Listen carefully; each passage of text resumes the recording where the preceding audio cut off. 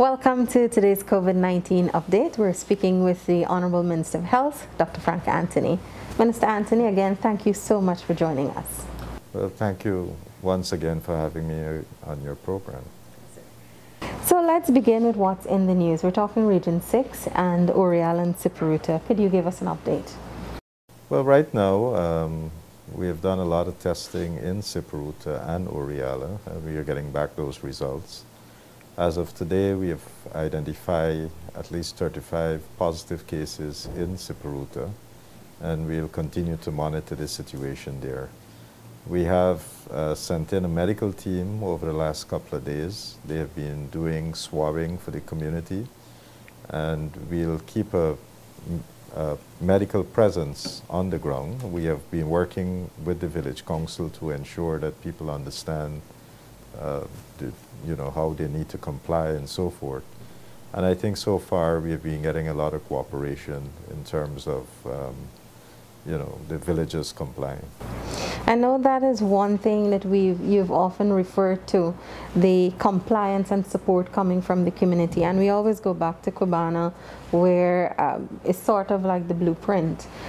If it comes to that, those measures would be implemented in Siparuta. Well, we have started. The only thing we haven't done is to lock down the community, but I think among themselves they have decided to restrict movements of the persons who have, people within the community in Siparuta.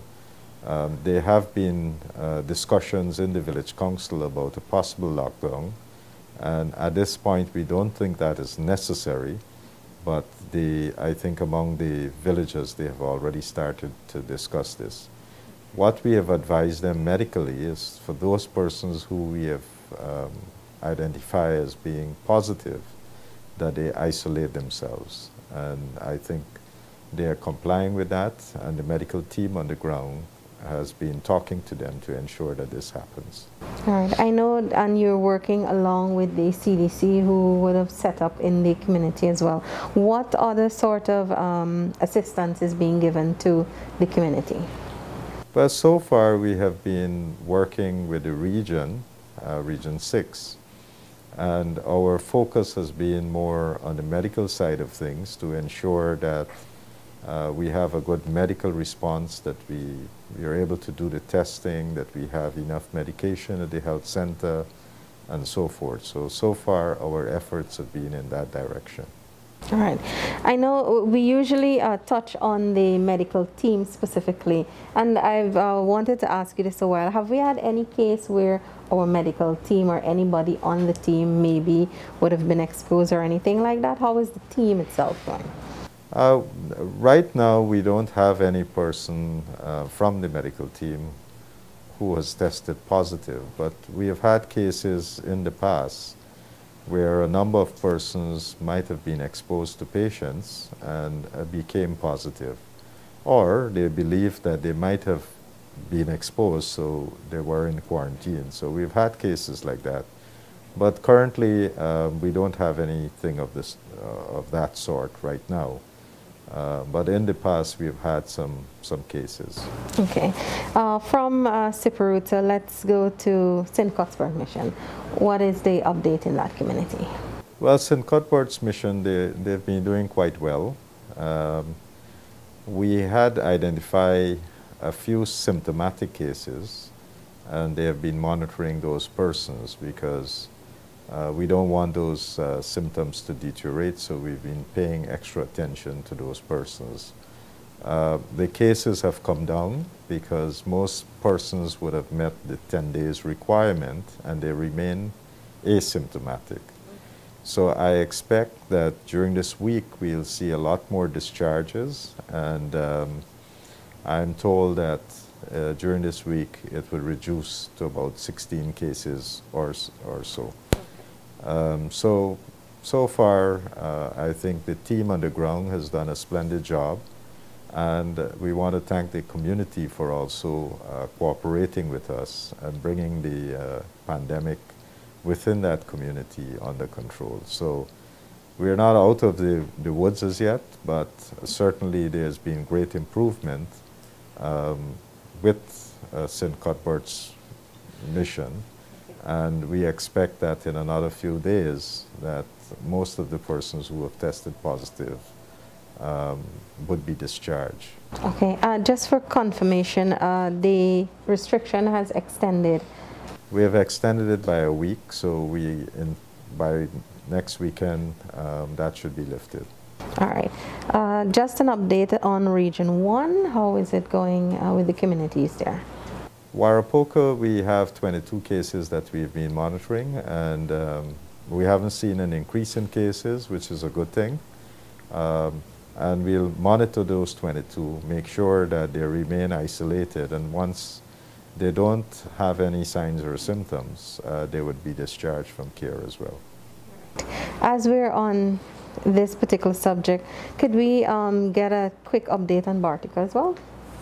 Bartica, we have had a number of cases with Bartica in the surrounding communities. I think there are currently about 52 cases right now that we are actively monitoring.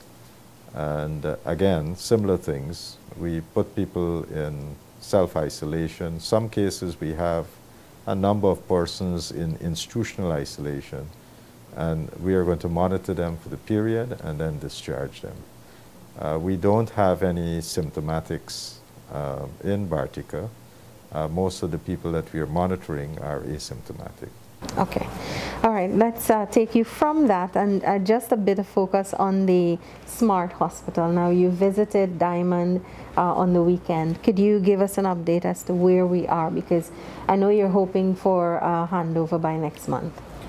Yes, and that would be because the contractor has until sometime next year to finish off the works at Diamond. But I think they have made a steady progress at Diamond. Most of the works have been completed. There are just a few things that they have to finish off, and we feel that they can do so for December.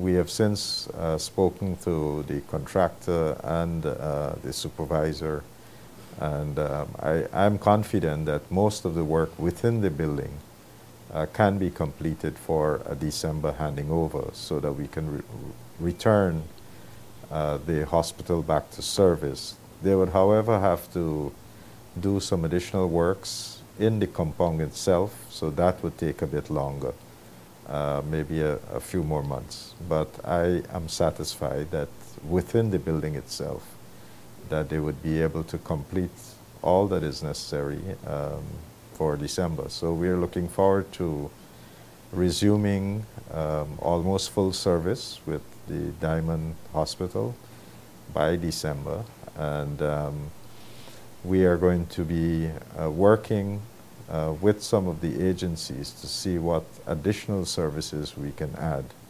As you know, the hospital, one of the reasons we are calling it a smart hospital is because it's now climate resilient, meaning that it wouldn't be flooded. We're utilizing solar power, which means sustainable energy. So most of the building is being powered by solar power. We also have come up with a plan for the utilization of water from rain.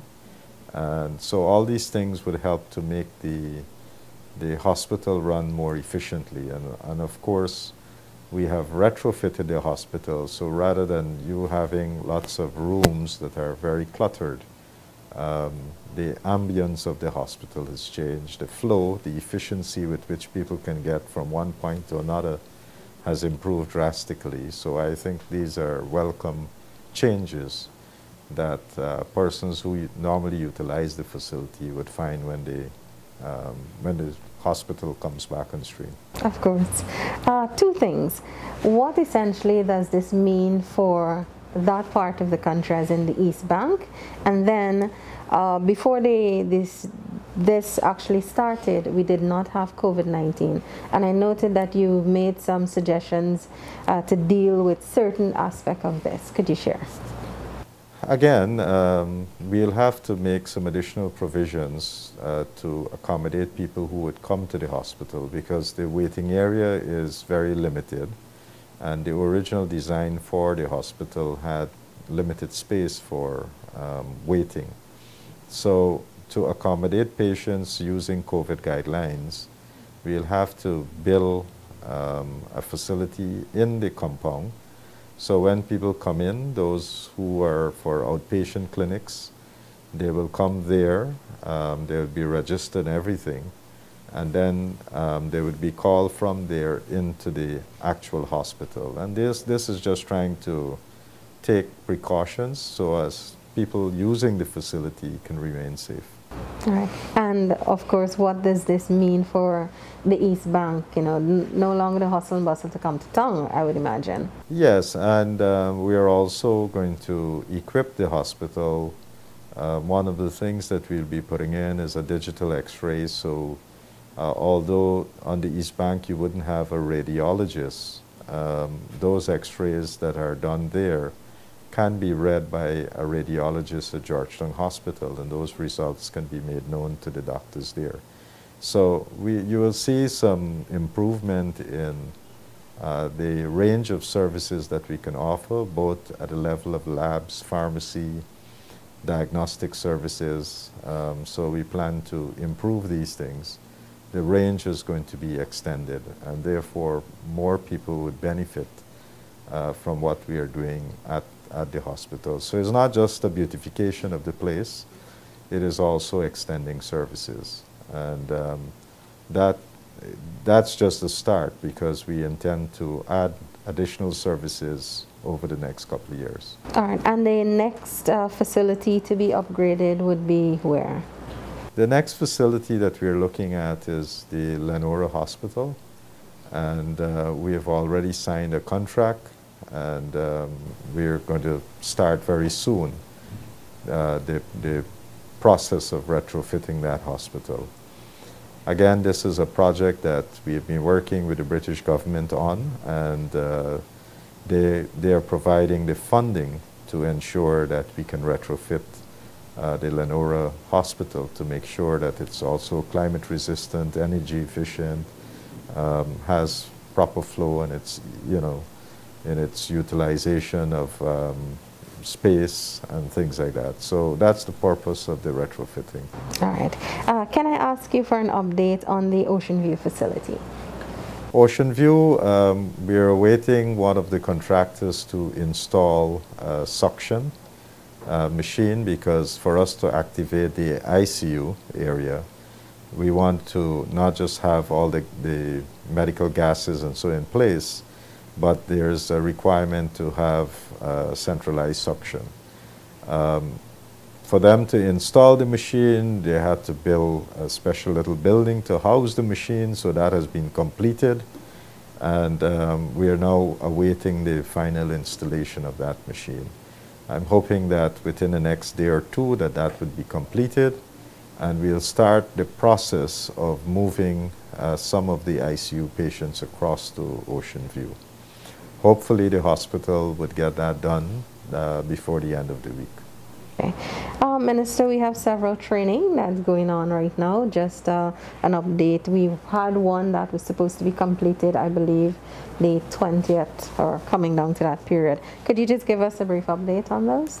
Well, the one that was completed on the 20th really is one where a number of doctors were invited to participate with the government of Chile, because they ran an extensive course on COVID-19. So a number of our doctors participated in that. We have had a team from the US that came in and went out to a number of our regional hospitals, and they were doing practical training with our doctors and nurses at these facilities. Some of that training include working with the ventilators and so forth. So I think that's quite helpful. We've done training for persons in the media, and we want to have an ongoing effort to help to get more people to understand COVID-19, because we feel if the media is informed and have knowledge of the disease, more detailed knowledge, then they would be able to utilize that knowledge to better inform the public. So we'll have these ongoing sessions with the media, and so that they can keep the public better informed. We are also in the process of designing a comprehensive training program for persons who would be delivering the COVID-19 vaccines in Guyana. And so that program right now is being worked upon. We'll develop some workbooks, and we have started the process of identifying the persons to be trained, the regions from which they're coming from, and so forth, so that that program can be rolled out very quickly. We expect that by early December we will start the training of persons who would be administering this vaccine. In addition to that, sometime during this week, we'll be starting another training which would deal with the rollout of the antigen rapid tests. And this would be conducted by the company themselves, the manufacturer of the tests. Abbott would be doing this training online for a number of trainers who would then retrain their teams. So we're expecting to have the RHOs involved, persons from our labs, persons from the Georgetown Hospital, who would all be involved in that training session. So that's another training that we'll be doing. And once that is completed, we will then start rolling out the rapid antigen tests. All right. As we get ready to wrap up, how is your COVID curb going? And have you had many complaints from citizens or so in terms of gathering? Well, I think the COVID curb has been going quite well.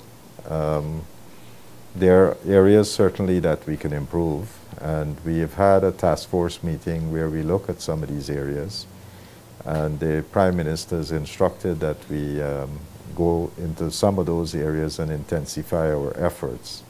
So you would see some renewed efforts in a number of communities, especially those where we have seen increases in cases. We want to up the education in those areas, make sure that people are complying and wearing masks and things like that. So that's going to be an ongoing exercise. We want to really talk to responsible citizens and businesses to really come on board, because we are going into the Christmas season, and if we behave responsibly, we would be able to stabilize the amount of cases that we are having, and we wouldn't see a surge of cases. But if we behave irresponsibly, and we want to go to bars, we want to socialize, we want to be with friends, then we can easily see a spike of cases which can overwhelm our current health systems. If that happens, it can really lead to a number of problems for us. So we want to urge people and businesses to put in place measures to help us with the reduction of these cases.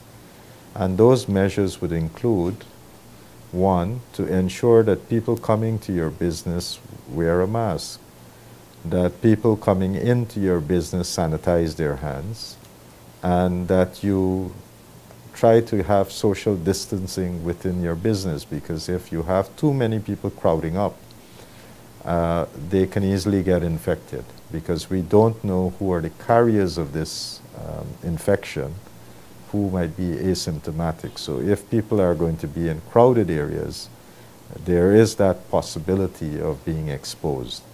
So again, we want businesses to help us. Some of them have been doing a fantastic job with the measures that they have put in place at their businesses, and that, I think, has worked well.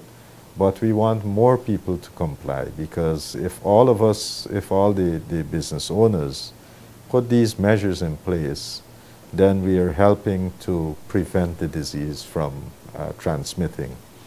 And we also want people themselves to take on responsibility.